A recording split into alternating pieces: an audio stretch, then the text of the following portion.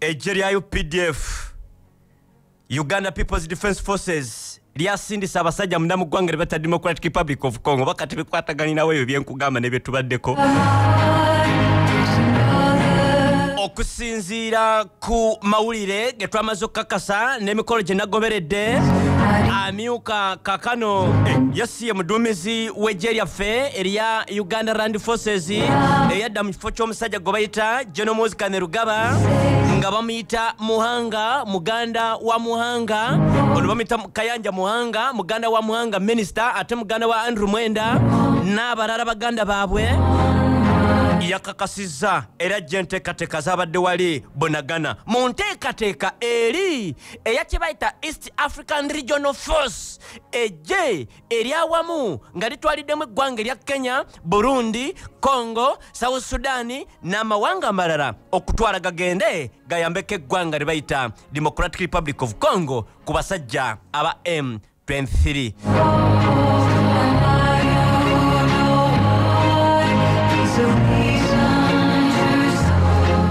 Ku nteekateeka zino kati kino kikwate bulungi basebo ne bannyabo waliwo enjawulo wakati w'eggye erya Uganda sofa gundi gye banki emu eyasooseeyo n'abaasookayo abagundi abali mu Operation Suja byanjawulo byawule.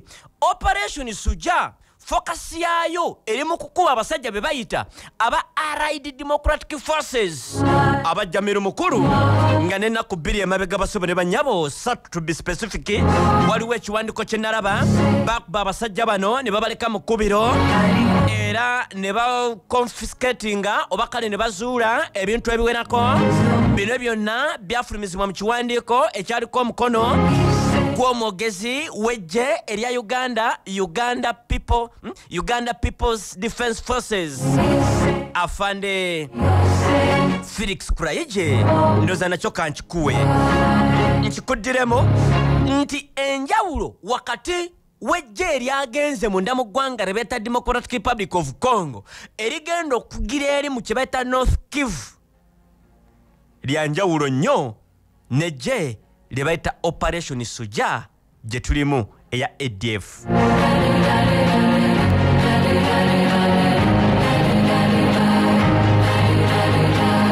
Anti oyinza okuba n'ogamba naye bannange kakati era twongeddeyo nedda era ekyakolebwa amagye ga UPDF kyakolebwa dda eggwanga lye bayita Kenya, kyakolebwa dda Burundi, kyakolebwa dda eggwanga lye bayita South Sudan, eggwanga eryalwana lyokka abakongo bagaba nedda temutegana.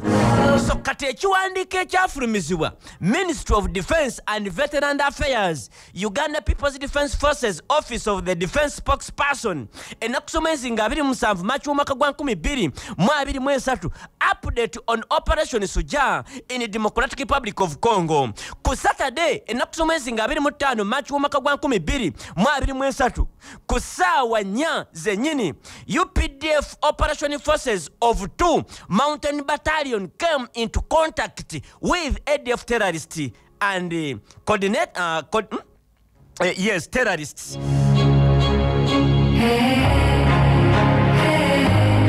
Emundu yatandika batandika okwekuba emundu n'esumulukuka in the southwest direction of Lusurube. During contact wanonge mundu etokota n'okwekuba 22 ADF terrorists were killed. They were put out of action and the following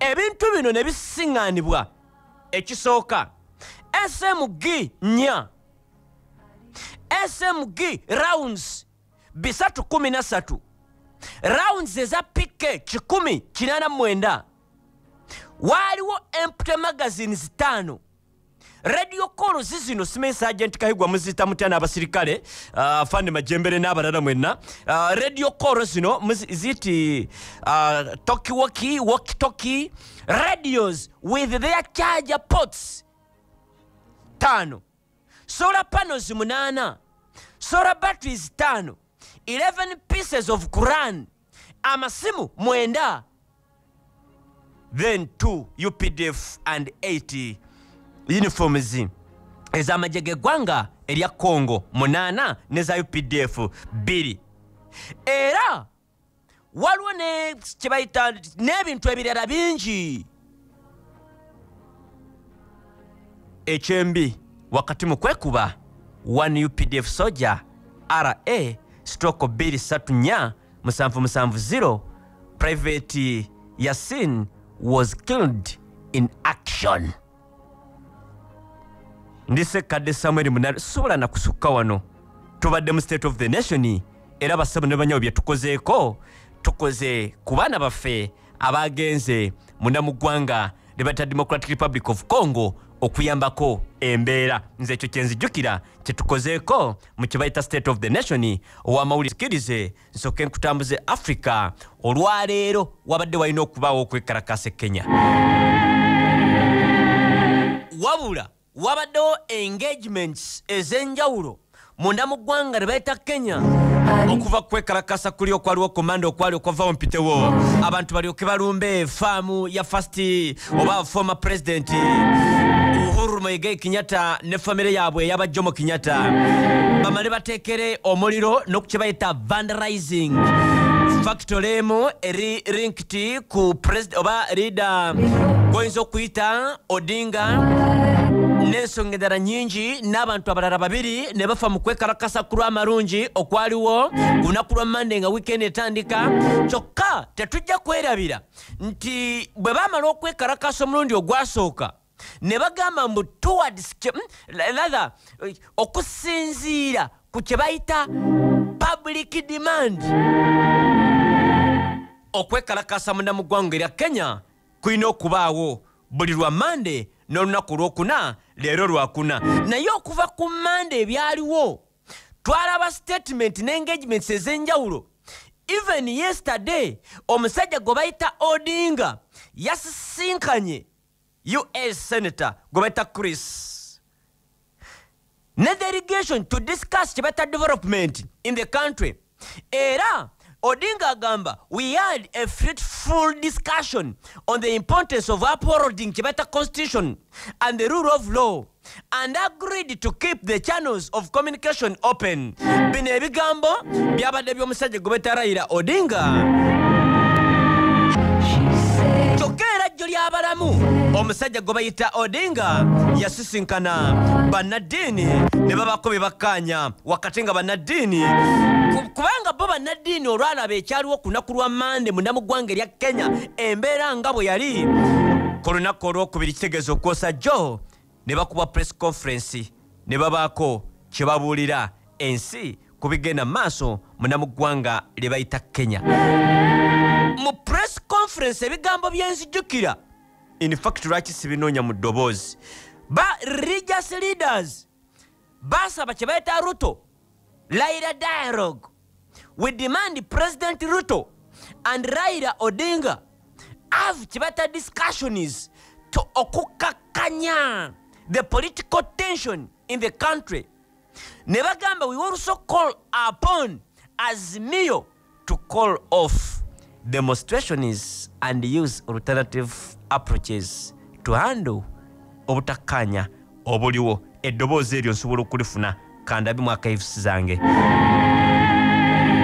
ng'aboogera bino be bannaddiini munda mu ggwanga lye bayita Kenya simanyi oba be bano ndyoke nkutwala embeera nga bweri wuliriza twagala okusaba asooka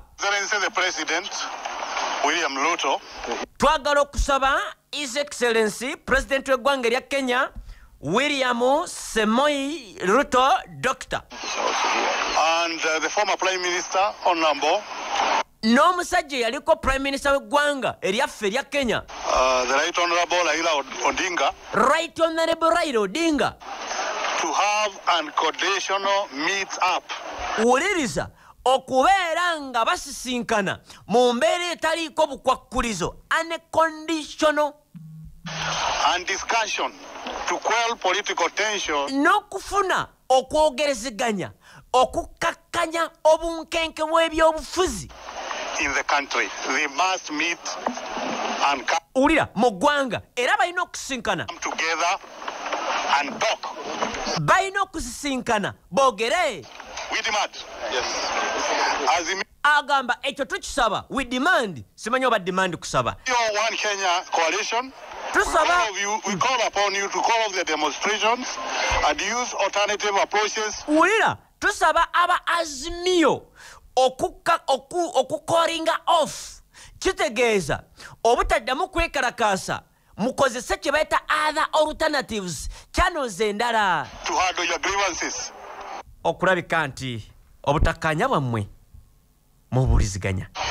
Civil society organizations to stop Tusaba ebitongole bye bayita civil organizations being sucked into political persuasions. baleme kubasakinga into ebyobufuzi ebigenda mu maaso. But retain their positions as a dependable. Kyokka basigaze pozisioni zaabwe ebifo byabwe ng'abantu abeesigwa. Centers of good governance. Nga centers of kye bayita obukulembeze obulungi entabiro. And national security advocacy. Era babeere nga bagenda mu maaso okwogera okufuna obutebenkevu. Religious leaders. Ffe abakulembeze ab'eddiini To fully engage political leaders. Tubeere ng'ekyamazima tuteekamu giya zonna tusisinkane ba political leaders abali mu by'obukulembeze In non-partisan ways. mu nkola etayawulayawula For the good of the country. ku lw'obulungi bw'eggwanga erya Kenya And interreligious support to national leadership. era ne kye bayita interreligious akakiiko oba akagatta naffe ono tukalina munda mu ggwanga lye bayita Uganda. Media. To engage. Ne media bajogeddeko. Pursue non-partisan, non-aligned coverage. Okugaba n'okukavalinga oba okukuŋŋaanya amawulire mu nkola etayawulayawula non-partisan way. And the reporting of political events. N'okulipootinga ebigenda mu maaso ebyobufuzi. So that media reporting and coverage is not misconstrued to fund political motives. Tusobole okulabika nti mufuna amawulire nga tegaliimu oba oliawo political motives kubaako gye muwagira. Politicians. To Bannabyabufuzi immediately stop aggressive political mobilization mulekeraawo okukunga abantu aimed at destabilizing national peace nga mubatwala mu kutaataaganya eddembe ly'eggwanga lye bayita Kenya and security. n'ebyokwerinda. National Security Council Bassebo aba National Security Council kakiiko akavunaanyizibwa ku butebenkevu bw'eggwanga lya Kenya to intervene and direct the state mulina okuyingira era directly mukole mutya of internal threat to national security mugire mugyewo kye bayita intaano okutiisatiisa okw'omunda without further delay. nga temususizaako yadde n'eddakiika emu. Well wishers to Mmwe abatwagaliza ebirungi join the Interreligious Council of Kenya in n'abagaliza rebuilding the destroyed property sikawuliddeako and restore families here in Kibra to ekitundu bakiyita Kibra era press conference gye yali a better state of living. bassebo ne bannyabo ggwanga lya Kenya lwaki byonna mbireese olwaleero okwekalakasa okw'omulundi ogwokusatu lwekubadde kulina okubaayo munda mu ggwanga lye bayita Kenya luli twalipotinga nti Kenya is breeding ekiriyo kati bizeemu ekiri e Kenya mulowooza tebizeemu mulowooza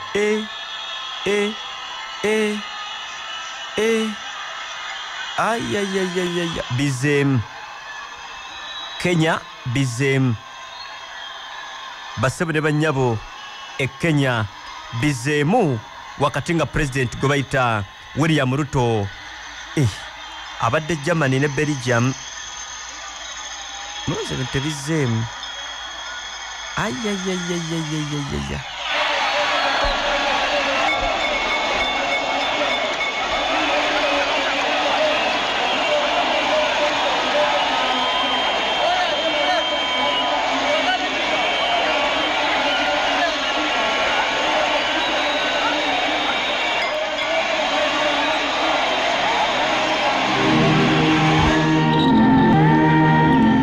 mpuliriza wonna osino okulabika nti otumbudde ekiri mu namuggwanga erya Kenya omulundi gwa kusatu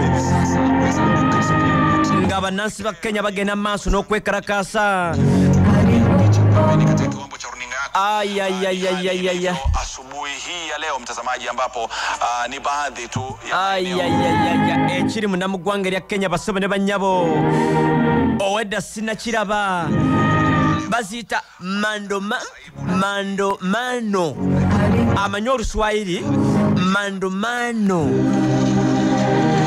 ekitundu kye bayita Kibra omuliro guli mu kwaka mu kibuga kye bayita Kibra abavubuka bakumya ebipiira okwetoloola ekibuga kyonna bazise Thursday mando bitandise ku makya g'olunaku olwaleero ggwanga lya Kenya statement yasembyeyo okukolebwa omusajja gwe bayita Raila Odinga yagambye tetujja kukakkana okufuna kyebayita okuteekawo kyebayita peaceful demonstrations. Bino yabyogedde nga ttiimu ye yakamala okugenda okulambulako faamu n'okwengeginga abakulembeze bonna.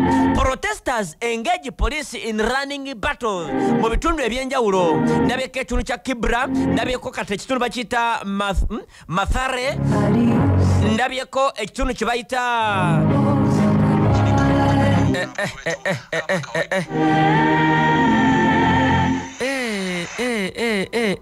embeera bassebo ne bannyabo ezeemu bizeemu pozi yali Ronald Mayinja yayimba bizeemu oba yalaga wa Mayinja naye mumanyi nti omusajja gwe bayita Ronald Mayinja ne basajja mivule singa bagenda ne bafuna constituencies mumanyi singa kati bandibanga babaka ba palamenti basajja mivule simanyi mwe mumwerabidde basajja mivule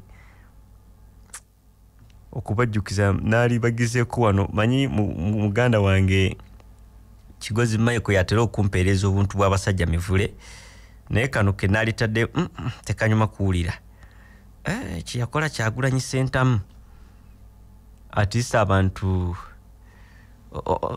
sibakubira aka covid naye nga kyekyo kiri munda mu ggwanga erya Kenya nkugambye singa basajja mivule ne munne Ronald Mayinja bafuna constituencies nga Abedi Bwanika bwe yakola n'abalala yandibadde nga story ndala nnyo kyensuubira simanyi obukkanya nange because nzijukira ebiseera ebyo we yakubira akayimba bizeemu muzeeyi mu mugambe nekyaza ebiseera nekyaza yali ani nakyaza yali Tamale mirundi n'agamba omwana ono mugezi nnyo Ronald Mayinja era mwewuunya amagezi gye yagazze okuyimba bizeemu Ronald Mayinja singa yafuna bufunyi constituency singa esi Mayinja ow'ennaku zino azimbye basebe ne bannyabo singa yagenda because bonna baali bagenzeko mu nuupu sisuubira nti waaliwo era asobola okubatwalako kaadi zaabwe mu bitundu bye bandyagadde oli n'agenda eGomba ono n'agenda eno oli n'agenda eri ne bajjanga ababaka ba palamenti n'omulala bannange singa kati ali mu palamenti ye mwagalo w'abangi mwoyo gwa ggwanga singa baamukkiriza ne bamuta okuva mu poliisi n'agenda mu byobufuzi nga bwe yali ateeseteese omutegedde ngamba afande Kirumira ayya singa kati ali mu palamenti nawulirako mbu n'afande Kaweesi yali ayina oba oli awo enteekateeka Presidenti w'eggwanga erya Brazil n'atabeerawo mu kulayizibwa kwa pulezidenti omujja amawulire genfuna garaga akutte ennyonyi ayingira eggwanga lye gye yadduka essaawa yonna nkikuddiremu omusajja gwe bayita Bolsonaro returning to Brazil for the first time since ennaku z'omwezi nga 8 riot sezali ez'amaanyi ennyo nga bakarayiza president nkugambe ne mukurayiza president omujja teyaliyo obuyinza yabulekera vice president ye n'agamba kangendeko mu holiday for the very first time okuva mu kuga 1984 president teyaliwo okuwa obuyinza eri the incoming president. Amawulire gakakasiza former president Gobeta Bolsonaro is on his way back to Brazil after spending months in US. The far-right politician is returning for the first time since supporters oba abawagizi be lwe bastorminga kyebata Supreme Court ne Congress ne Presidential Palace munda mu ggwanga eryo nga tebakkaanya nakalulu akaali kakubiddwa akaleeta omusajja gwe bayita Luis Inacio Lula da Silva. Awo mba njogera ku basajja aba Brazil. Luis Inacio Lula da Silva ku makyago olunaku olwaleero akoze interview n'ekitongole kya CNN oba n'omukutu gwa CNN speaking at the airport in Florida before boarding a flight. He said he would not read the opposition to Lula. Nditagenda kwata opposition agikwata agiweeyo eri president eyamuwangula. Bino byonna byogedde ne CNN.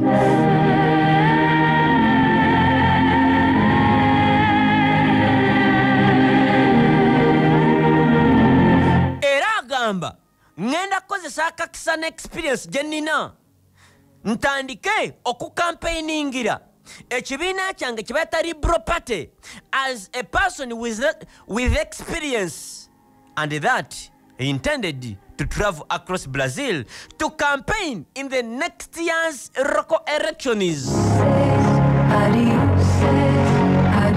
Bino byonna n'ebifaananyi bye nnina byenjo kulaga ku TV akongezi kona ku lwaleero biraga omusajja ono ng'amaze okutuuka after arriving ku kibeta terminal in Orlando. He spoke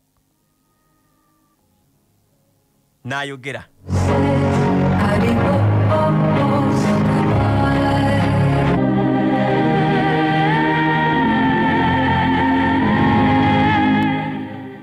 ono basebo ne bannyabo alina kye bayita legal challenges waka, including an investigation oba ye yagenda maaso n'okuincitinga rioters abastorming government buildings a week after omusajja mukulu omukadde nga yakamala okulayizibwa ne balumba amakago bwa president ne balumba judiciary tukiyita Supreme Court, Congress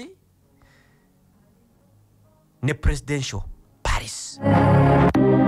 Era ono agenda okudda munda mu ggwanga beta South Africa, ggwanga beta Brazil ng'ayina emisango emirala 16, 16 cases before Brazil's Superior Electoral Tribunal, which could prevent him from singa gimukamuvi gigenda kumuziyiza from running for office for 8 years. Addayo kubatalinga na misango basebo ne bannyabo.